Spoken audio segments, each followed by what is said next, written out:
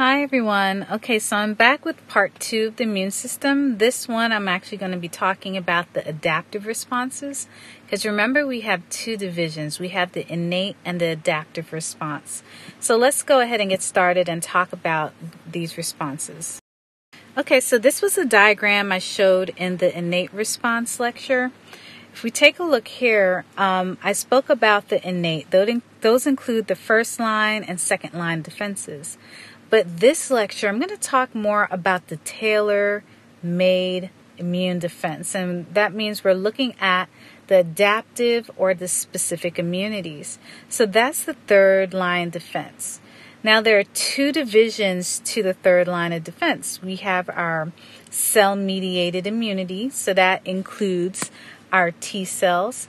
And then we have our antibody-mediated immunity, which includes our B cells, okay? So we're going to talk primarily about this side. Okay, so let's go ahead and get started with our cell-mediated immunity. Remember, the cell-mediated immunity is talking about our T cell responses. All right, so before in the first lecture, when we spoke about the innate, there were some specific cells that were very important called the antigen presenting cells. Remember, those includes the macrophages and also the dendritic cells, okay? They have on their surface, this is a review, MHCs, major histocompatibility complexes, which are like ID cards. And they will display antigens or display proteins that's on the inside onto the surface.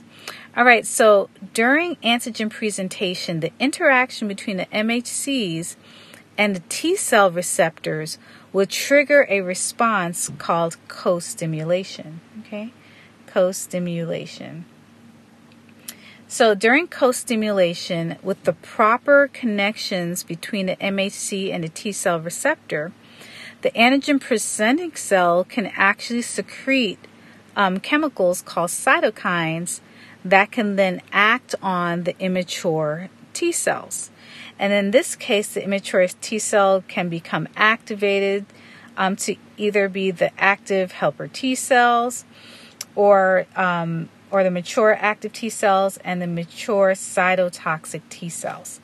Now, I'll talk about these cells in a little bit more details later, but I just want you to know that the innate system works along with the T cells to activate them. All right, so this is showing you T cell activation. So here we have our antigen presenting cell, noted here by APC. And here is the antigen. This is showing you your major histocompatibility complex that is displaying a protein on the ID card. Now, remember I said that when their co-stimulation messages are right there, spot on with the MHCs, and if it's something that's foreign on there, it will send out chemical signals to that inactive helper T cell to activate it.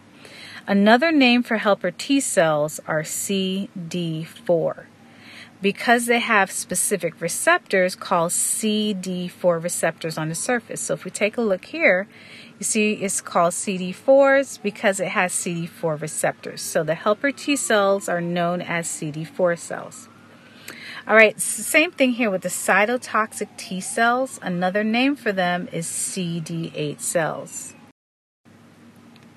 All right, so to go back to this diagram, so our helper T cells known as CD4 cells, once they have been activated by the antigen presenting cells, they can then go and do other things. So one thing helper T cells do, we're still talking about cell mediated, is activate B cells. And I'll talk about B cells a little bit more in detail. B cells are really important at making antibodies. They're the antibody producing cells. So the helper T cell will help activate B cells. Now, active helper T cells will also go and activate other helper T cells. All right, so that's more of a recruiting agent.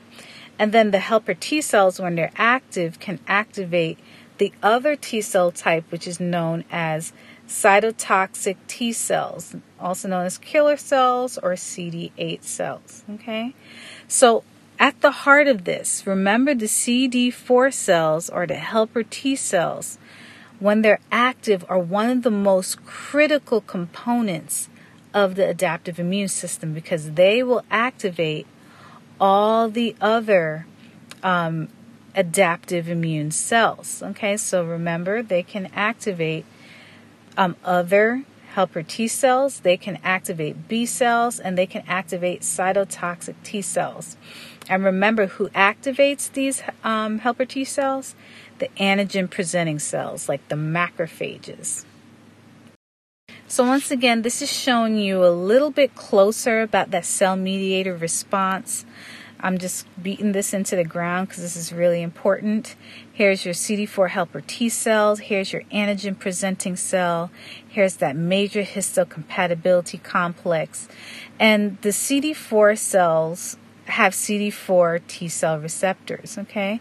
And that's what works along with that co-stimulation.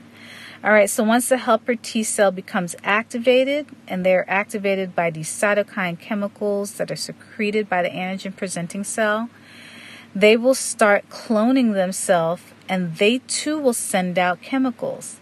Now there's subsets of T helper cells. We have T helper cell 1, T helper cells 2, but depending on which subset we have, they will go ahead and activate the B cells or activate the helper T cells or cytotoxic T cells.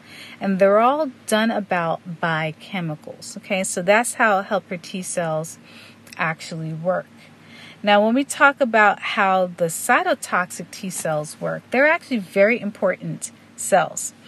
So they too will become activated, but they're the ones that will be kind of looking at those MHC1 ID cards found on cells. Okay, so if a cell is virally infected, or if they're a cancer cell, because they'll display cancer proteins, or if they're infected with an intracellular pathogen, it will detect those structural changes or those antigens that's foreign on the MHC. Once they come in contact with that, then they can go ahead and destroy the cells. Remember, cytotoxic T cells were activated by the helpers up here. Remember that up here? All right, so once they attack the infected cells, this is what happens. The cytotoxic T cell produces enzymes called granzymes. So they're kind of shot out of the cytotoxic T cells to the infected cells, and it allows proteins to be broken down inside the infected cells, causing them to lyse. So remember, those cytotoxic T cells are important. Those CD8 cells, same thing, are important at destroying virally infected cells, cancer cells, and intracellular pathogen cells, where they will send out granzymes to actually destroy. Those are the death signals. They kind of form a pore on the surface and send out their destroying chemicals. Okay, so let's go ahead and take a look at our humoral responses. So humoral responses, usually we're looking at B cells. B cells are an important division of the adaptive immunity. Okay, so this right here is showing you B cell activation. I'm going to first start off with this picture up here. So B cells have what's called B cell receptors on their surface, and the B cell receptors can actually detect antigens and display antigens onto the surface. So they too can sometimes be called antigen presenting cells because of this matter. All right, so when they come in contact with an antigen that fits perfectly or fits onto the receptor, the helper T cells, remember that's part of the cell-mediated, that's active, that helper T cell, once again using that co-stimulation with the MHC, will actually cause cytokines to be released from the helper T cells, and that will activate the B cells. Okay, so when B cells are activated, they become what's known as plasma cells. So just, for your knowledge, the subset of helper cells that actually activate the B cells are called T helper cells too. But I mean, you don't need to know that because this is just the essentials right now. Okay, so this diagram right here is actually showing how the B cells can actually take in an antigen and process it. And once it processes it, it can actually display it on its MHC class 2. All right, the helper T cells that you remember were activated before will then go ahead and send out chemicals, the cytokines, that can actually activate the B cells. And when the B cells are activated, they're now called plasma cells. All right, and the plasma cells will then send out antibodies, which I'll talk about later. So I just want to show you how you have the antigen being displayed on that MHCs that can actually help with the activation process. So just remember that helper T cells need to activate the B cells. Once they become active, they become plasma cells, and then they can secrete antibodies. Okay, this is just showing you a little closer up without all the other stuff there, showing you that helper T cell that has that T cell receptor that's recognizing that MHC class 2 that actually has the antigen on it. And this co-stimulation process is really, really important because this will actually allow the helper T cell now to activate that B cell. Okay, so this is the structure of an antibody. Antibodies have another name known as immunoglobulin, or you can abbreviate it as Ig. Okay, so there's two portions to the antibody. Well, two general regions. So here we have our variable portion, the ones that's kind of in that purple lavender color. Those regions are the variable. They can actually become tailor fit. How antibodies work, they're very particular to the antigen they're trying to target. They're very particular to what they're trying to target. So if you have an antigen that looks like this, the antibody should be able to recognize that particular pattern. It will not recognize this. It won't recognize this. It will only recognize the particular pattern that it was raised for, because antibodies typically take about 5 to 7 days to be made by the plasma cells, and during that time you have that tailor fit structure being made. So that variable region will then become specifically tailored for the antigen that is trying to fight. So example, if you got the flu vaccine against H1N1, a particular strain, you will produce antibodies that will detect that particular strain. So let's say the flu strain that was going around was H3N2. That's a completely different strain of the virus, so the antibodies would not recognize that. I just gave that as an example so you can see how specific they can be. All right, and we have that variable portion. We also have this portion down here, which is known as the FC or the constant portion, okay? Constant. So there is a Fab portion. This whole part at the top is called Fab. This part is called FC. And when antibodies attach on to a foreign invader, this variable region is what attaches, and this is the part that sticks out. Now, I do want to mention something to you. I always ask my students this question: do antibodies kill? So I'm going to ask you that question. Do antibodies kill? And the answer is no. Antibodies do not kill. Okay? What antibodies do is to hold on, so they neutralize. Okay? They hold on or neutralize its target. So if you have a toxin, so let's say this is a toxin that is going to damage your cell, and here it is looking really mad, wanting to go attack your cell. If you have antibodies that are attached to it, okay, see, antibodies are attached, it no longer can go and target your cell. All right, so it neutralizes. It's almost like a handcuff. If there was a robber that was running out to try to rob a place and you have a cop that handcuffed the hands and feet of that robber can no longer do anything. So that's how antibodies work. They neutralize, they hold on, they don't necessarily kill.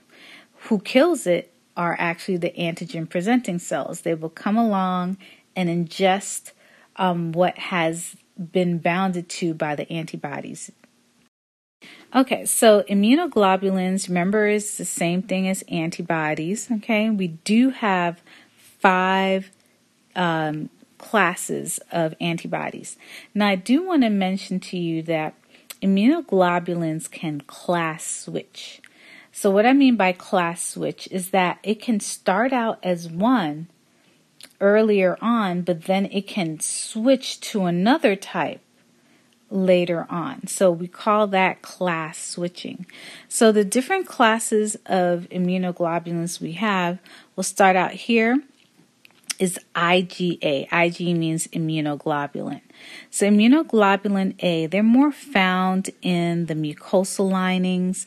They're found in saliva, tears, breast milk, and they're actually important. If you look at their structure, they're more of a dimeric form. So you have one here and one here.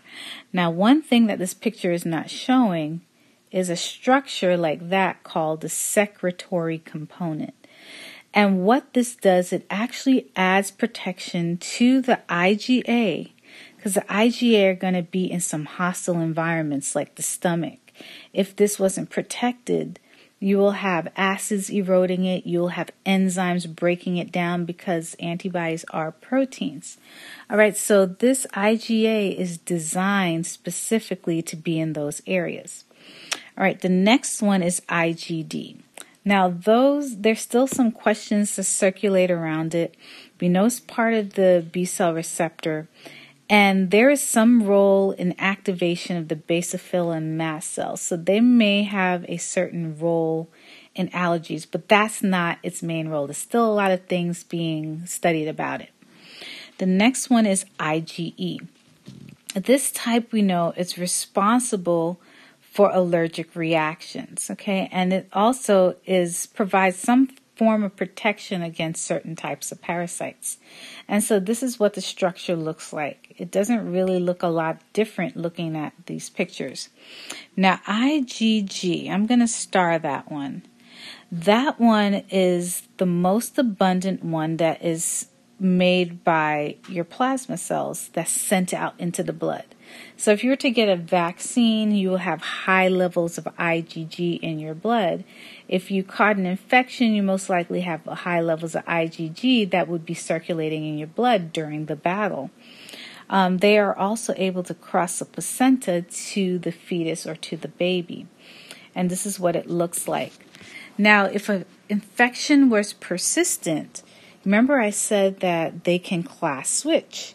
What will you see in a more chronic infection, an infection that has been existing for a little bit? We will see more IgGs than anything else. Now, this one, the IgM, I love the IgMs. They're the ones that respond quite early in the immune stage, in the immunity properties. I want you to take a look at it. They have 5 arms. Each of these arms can hold on to an antigen. This is the one that kind of pops up first, and this is a good one to pop up first because if your body's really into that war fighting something, you want as much arms possible grabbing on. So earlier on in the infection, you see the IgM. But as the infection goes along, as time goes, it will switch out. It will not stay as IgM and most likely switch to IgG. Okay, because you remember they can class switch. Now, how does this apply? If someone got sick and they went to the hospital really, really ill, and they check the antibody levels and they see that they have high levels of IgM, they know it's a more recent infection. But if they don't see IgM and they see a lot more IgG, that indicates that infection is a little bit longer than recent. It's been going on for a little bit longer.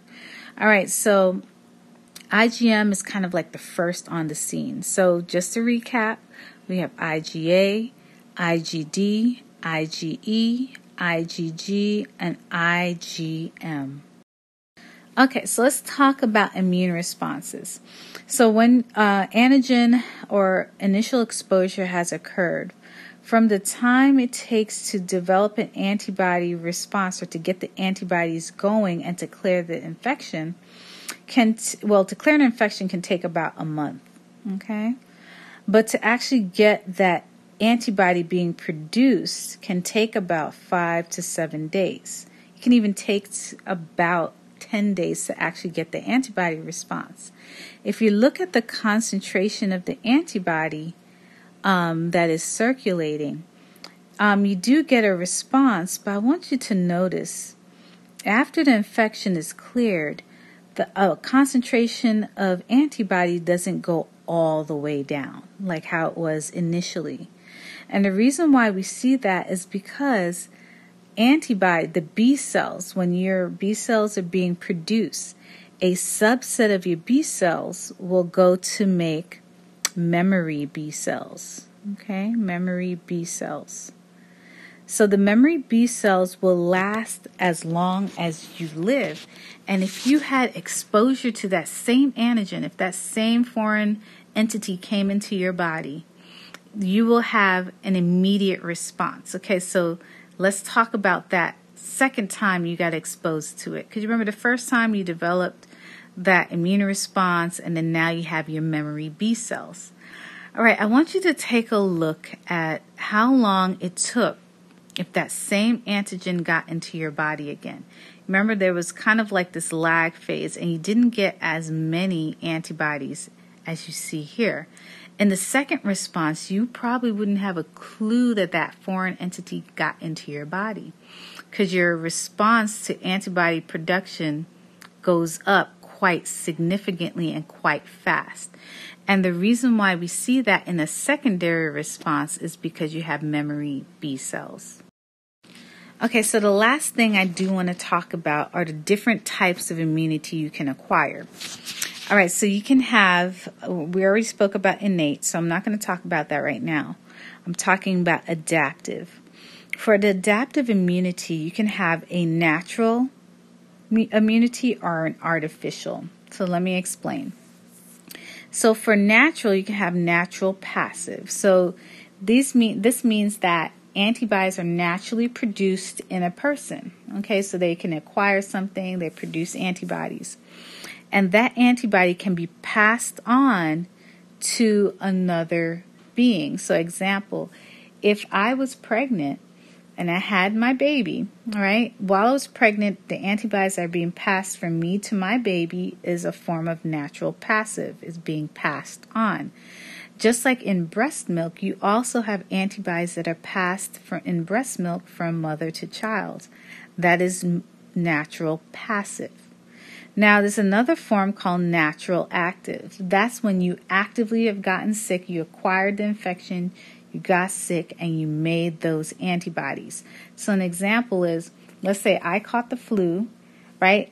After my body is battling, I create antibodies against the flu. So I naturally got it, and I produce antibodies. So at this point, I have a natural active immunity against that infection. Okay? Now let's take a look at this artificial route. I'll start off talking about artificial active. Okay, artificial active is you're actively making antibodies against something foreign, but how you acquired it was not natural. So I mean, like if for the flu virus, I could inhale in the virus, and if I inhale in the virus, I make antibodies. That is natural active. But what I'm talking about here with artificial active is an example. If I got the flu shot, right? The flu shot is not the natural route of getting the flu virus or the flu antigens, but I will still make antibodies against it. So I got it through an artificial route. So immunization is a prime example of that. And we have artificial passive. Now, remember, passive means it's being transferred from one organism to another. In this case of artificial passive, you have antibodies that's raised or made in another animal, and those antibodies were passed on to you to neutralize something. So a perfect example of that is antivenom. If someone got bitten by a rattlesnake, the venom is very poisonous. It can kill somebody.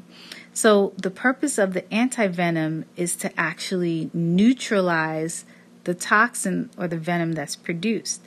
But here's the thing, the antibodies that's raised against the venom was raised maybe in another animal like a horse. You're just using their antibodies.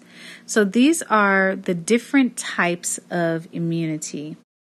All right, so quiz time. Let's go through this and see what you recall. What are the two divisions of adaptive immunity? What are the two divisions of adaptive immunity?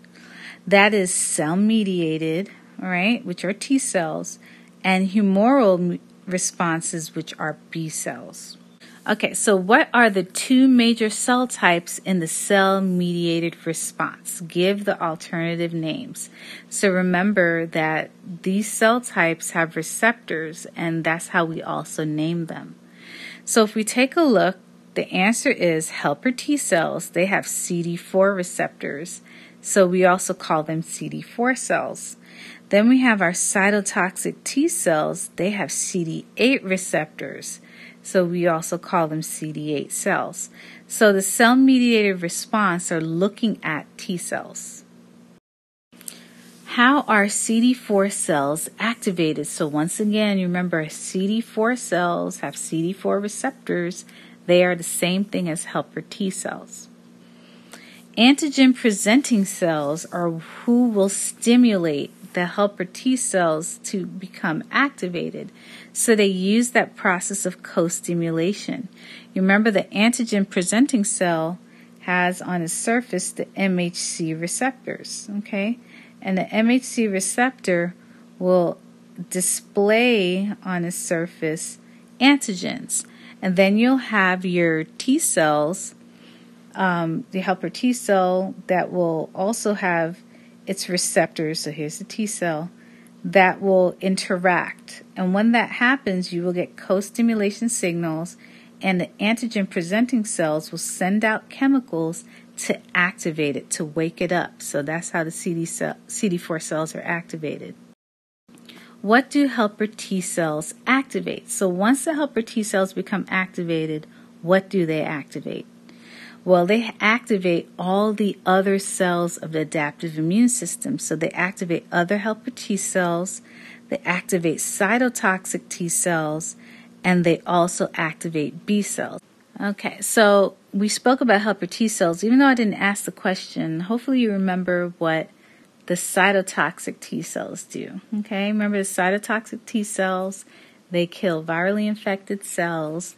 They kill cells that have intracellular pathogens in it, and they also kill cancer cells. So even though I didn't ask it, I just wanted you to know, one, that helper T cells activate the cytotoxic T cells. That's what they do.